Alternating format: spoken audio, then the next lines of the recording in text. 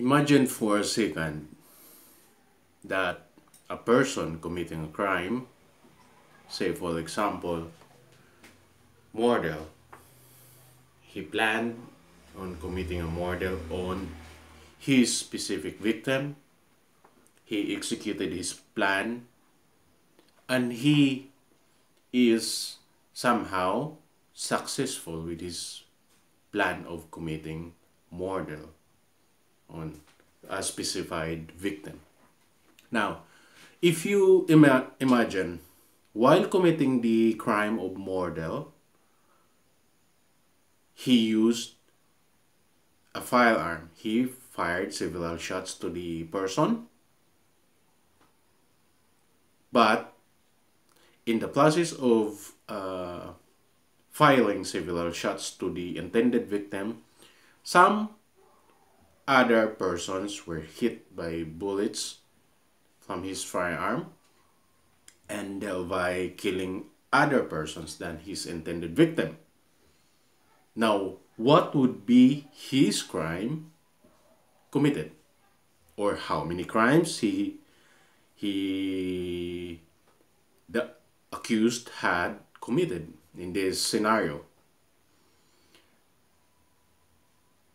Another question will be, if the crime of, say for example, malversation, mangawat o kwarta sa kaban, malversation of public funds. Now, in order to commit malversation of public funds, the public officer committed several falsification of documents. Now, the question will be, how many crimes committed and what would be the penalty thereof?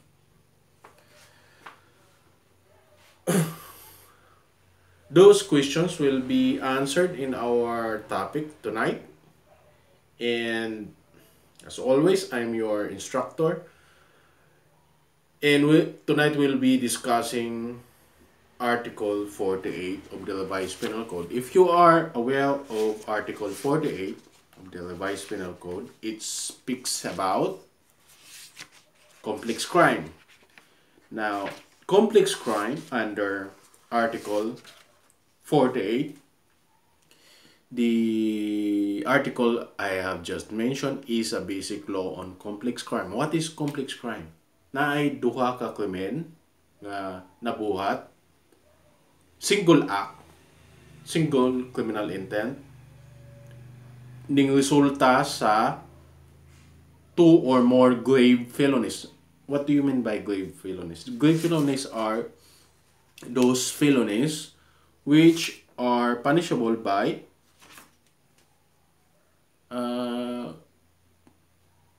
reclusion, arresto mayor to reclusion perpetua.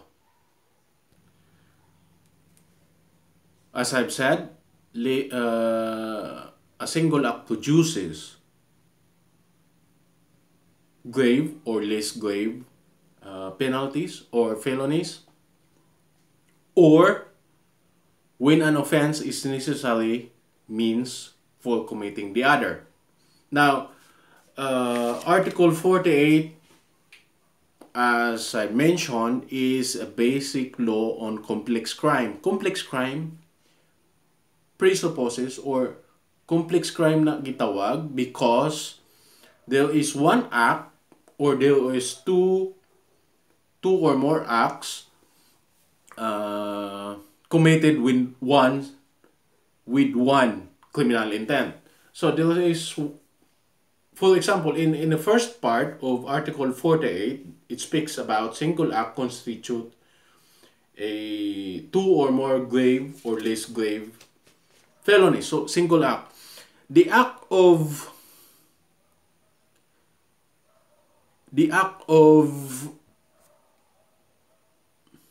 committing the crime of murder is a single act.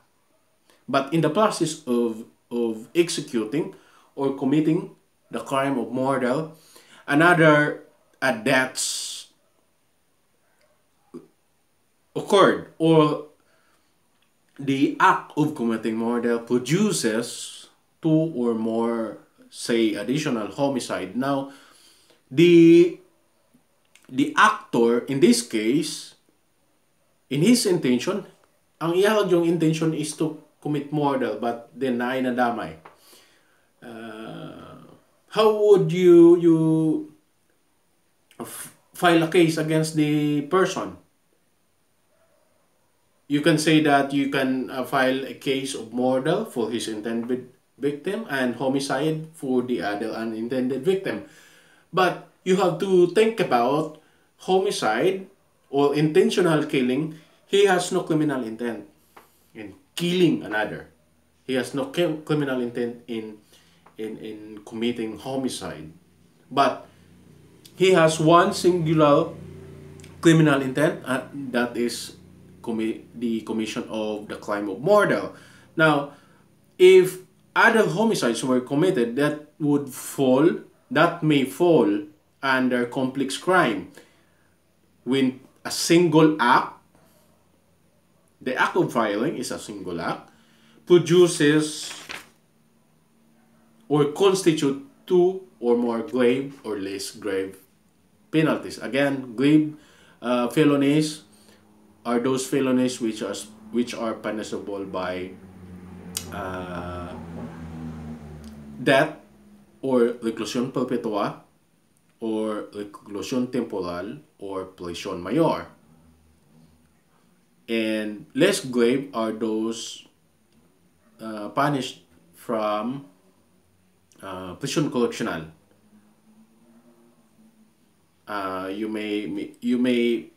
I will discuss on the nomenclature or the technical description of penalties later on, so that you may have idea of the penalties.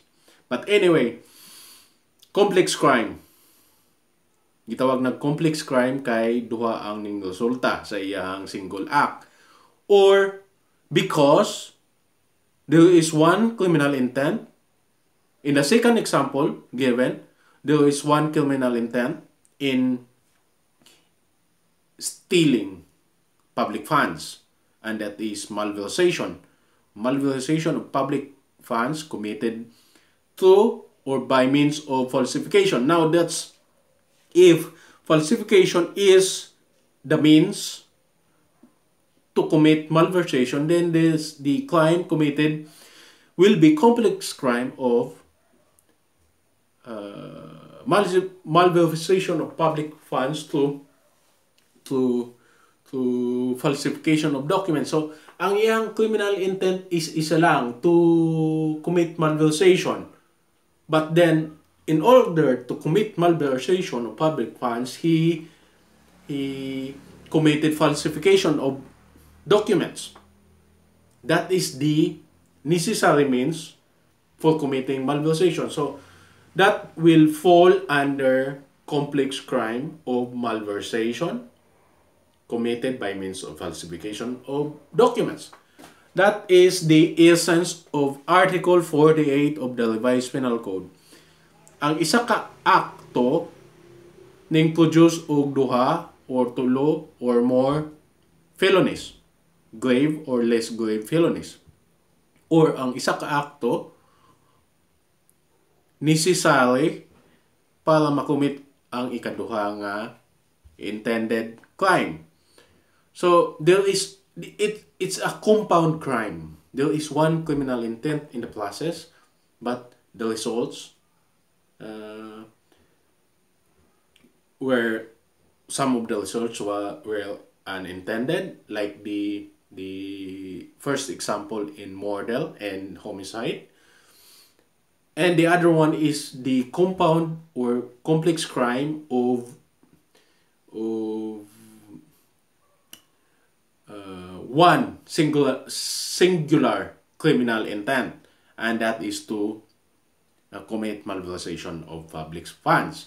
And that is the and that is the essence of complex crime under Article 48 of the Revised Penal Code.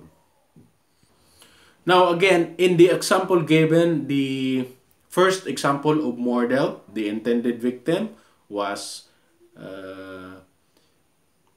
was killed by the accused or the person, and by